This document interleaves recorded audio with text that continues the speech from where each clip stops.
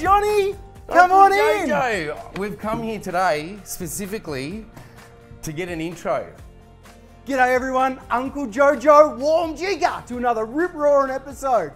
Come on down to one of my builds, the Beowulf Builders builds, and Johnny and I are just going to walk through how the energy leaks and the efficiency matrix and how we work. Awesome. I didn't actually come here just for an intro. We're coming here to look at this wonderful home. So talk to us. What have we got here? We've got an actual renovation. Yeah. So this is an old home built in about 1910. Yep. So it's about 110 years old. Wow. And what we've done is we've really used the orientation of the existing dwelling as much as we could and the skeleton. So the people had a very tight budget, a very young family, and they were really restricted on the timeline as well. Okay. So we had to try and blend all of those little pieces into the puzzle and come up with the best energy efficient home that we could, that was healthy. Okay, beautiful. We'll just go through and just have a quick look, maybe with the thermal imaging camera. We'll also hit it with the blower door test and see how much a home like this, with a renovation, can leak. Unreal. Right? I've heard about these thermal imaging cameras. I can't wait. I'm super excited. All right, well then let's get it out. Let's do it. We don't want you to build up too much enthusiasm where you might get too excited, right? All right. So Uncle Jojo, talk to us about this roof. It's pretty amazing, isn't it? This is a beautiful home. Yeah. This is a really nice feature of it. Yeah. We didn't want to pull it down. We didn't want to put a flat ceiling through. The people really wanted to keep this feature. Yep. But we knew it wasn't insulated, so we actually pulled all the roof off on the outside. Okay. And we tried to insulate it the best that we could, where we could. There's no eaves on it. If you look outside, there's no eaves on it. And I find that energy leaks through that area quite sufficiently because there's nothing that extends past as far as insulation goes. Right. But everything in this home has been kind of retrofitted. So we've tried to make the old work with the new as best we could. Awesome. So the insulation here looks great. You've done a good work, Uncle Jojo. Thank you. There's a couple of little gaps around the joint. Oh, look at that. Wow, how much is leaking through the corner. The corners. And you've got a beam going through here, right? So that's pretty tough to insulate. Yep. So that's what you were talking about before. But you can clearly see the form of the bats here, right? Absolutely. And look, it's even crooked with a big gap in between. Yeah. Even more reason, people, why you need to make sure that when you're installing your bats, you're actually putting them so they're nice and neat and together. I love that message.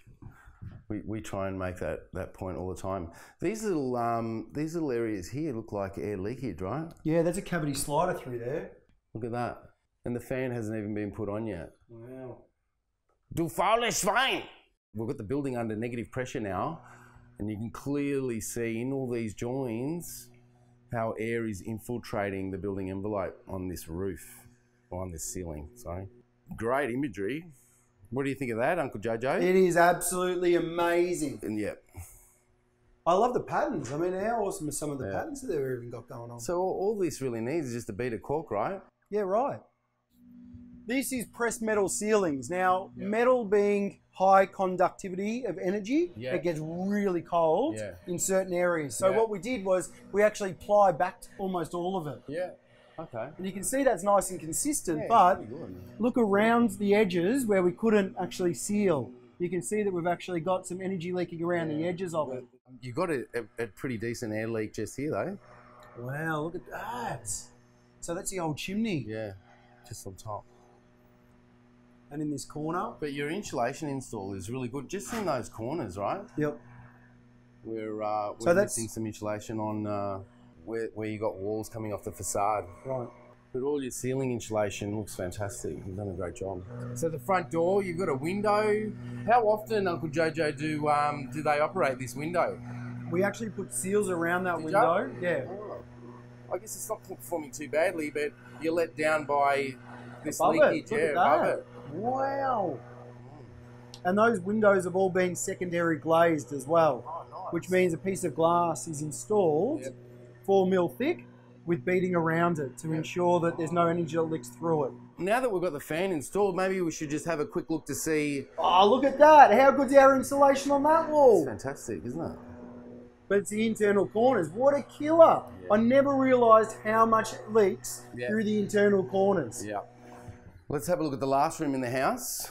So this whole wall has been completely rebuilt on that side. That was directly north facing, and all of the weatherboards are completely rotted.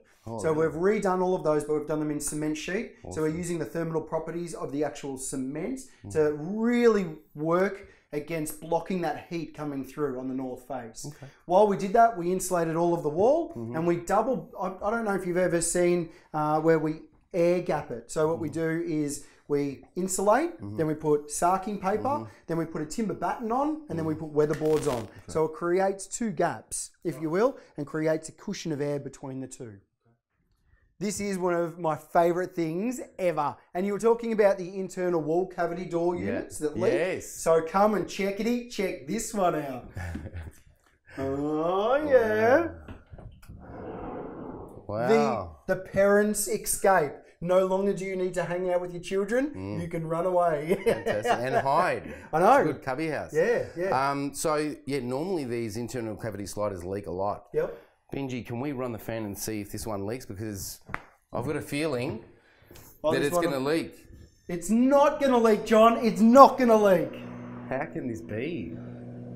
What have you done? Well, it's an internal wall, so we've sealed it as we've done it. Yeah. So when we stand up our walls, we actually seal underneath and on top. Okay. Yeah. Normally these are automatic closes. That would be nice, wouldn't it? No, it's good, because normally when we put induced negative pressure, they automatically close. Oh, wow. Yeah. Really? All right, let's have a look how airtight this build is.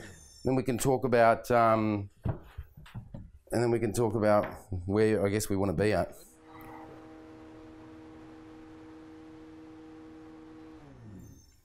Okay. So it's looking like this home, it's around about 16 ACH. Yep. So that's not really that good, really, though, is it? In today's day and it's not spectacular. Your insulation consistency is at a not bad level. Yep. But the air tightness, there's room for improvement. Yeah, there's right. no doubt about it. Now, you were talking to me before about the insulation, and that's only one piece of the puzzle, isn't it? So what other pieces of the puzzle? Because obviously we've got the fireplace. Yeah, so you've got your fireplace, you've got your ducted heating system, which seems to be leaking a little bit. All of your arcs around your windows, your skirting boards, everything adds up. Yeah. So the size of the hole in this home is around 30 centimetres by about a metre. 30 by a metre? By a metre. 30 by a metre. Wow. Yeah. So really that's 1 foot by 3 foot. Yep. Yep. Wow. That's huge. Constantly open. You know, it'd be great if all those holes were on one side of the building. Yep. Because then that hole won't feed each other. But as soon as you've got holes scattered throughout the building envelope, it makes it really hard. just get all these flows happening through the building envelope, especially when it's windy. Yeah. Okay. Which contributes to issues with heating and cooling, your comfort, moisture getting into your walls. Yep.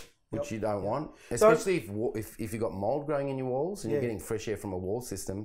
It's not the best place to be. So like a leaky home or a sick home. Well, as soon as you get moisture building up in wall cavities and there's food there, it'll grow, and then you get mold spores coming into your building. Okay, so what can we do? So we can seal round doors, Yeah, so you can seal up there's a lot of caulking that can be done here, right, to significantly improve. So caulk up all underneath all of our skirts. Yep. Fix up your ducted heating return. Yep.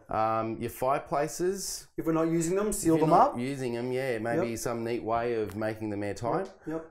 So the other issue, Uncle Jojo, that is very common for leaky buildings or leaky homes in particular is ducted heating system floor outlets. Right. So these leak quite a lot of air, and when you add up how many of these outlets there are, this air leakage will contribute to a lot. Wow. So what you're saying is we should actually be sealing those as we're fixing them off. Yeah, they can be caulked to the floor. Yep. Okay. Absolutely. Yep.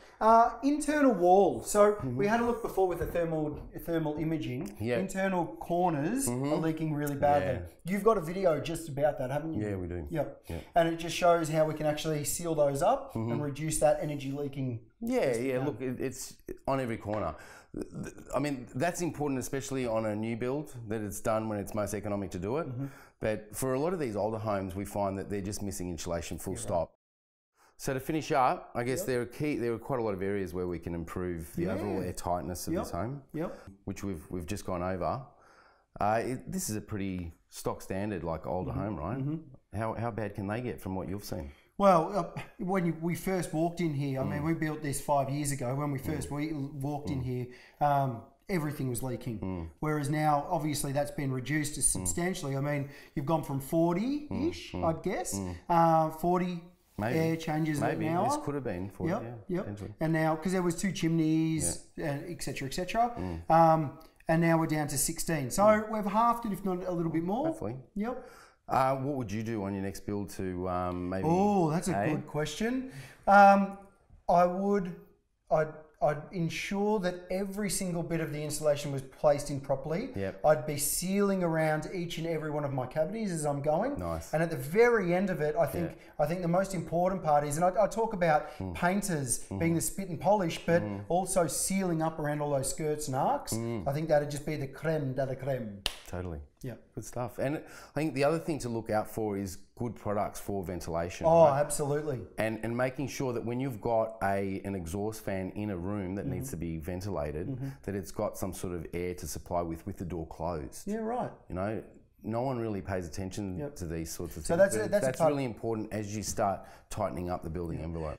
So with bathrooms and toilets, when you operate an exhaust system, it needs to have air to draw to move. Right. A lot of these fans, exhaust fans that you put into residential bathrooms and toilets, they don't operate with very high pressure. So you close the door and the airflow just is significantly restricted. So we actually need to put a duct or a vent inside the door. Yeah, being able, I mean, it makes it a lot easier when you've got a ducted heating system because each one of the rooms has that. So via the return, fresh air can go in. But if you're just operating a home with just splits, then you need to start thinking about these things. Okay. Cool. Thanks heaps. Pleasure. We'll talk on the next one, huh? Yeah, can't wait. I'm looking forward to it already. Awesome. Thanks for watching, everyone. Really enjoyed it. Thanks heaps, Johnny, for coming out. If you've got any questions or queries about any of that, flick it over to Efficiency Matrix. Make sure you contact Johnny and the crew. Awesome crew to work with. If you've got any questions about building, come over to Uncle Jojo and ask away. Thanks for watching, and like always, everyone, stay unreal, banana peel. I'll see you in the sea.